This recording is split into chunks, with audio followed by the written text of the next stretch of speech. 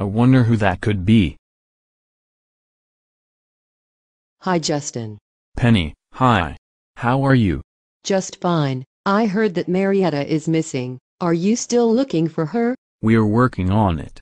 Oh good. I hope you find her. Anyways, here's your letter. Thanks, Penny. You're welcome, and good luck finding Marietta. We just got a letter. We just got a letter. We just got a letter. We just got a letter. I wonder who it's from. It's a letter from Joe. Hi Justin. I'm trying to find my duck, Boris. But I can't find him anywhere, so I'm going to try to find him somewhere else. Boris.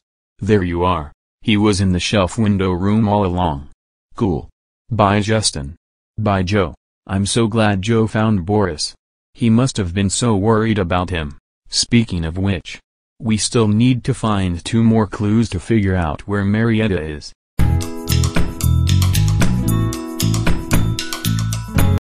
A clue. A clue. You see a clue? Where? Right there. On the desk. Oh. There it is. Would you look at that? Our next clue is this brown shape. How about that? You know what we need now. Our super duper notebook. Okay. This brown shape. You know, I think I'll use this brown crayon to draw the clue, instead of my black crayon. So this shape has a curve like this, a line going up and down like this, a little curve like this, and a line for the mouth like this, and we have this brown shape. Okay. So what was our first clue? A pigeon. Oh yeah, a pigeon.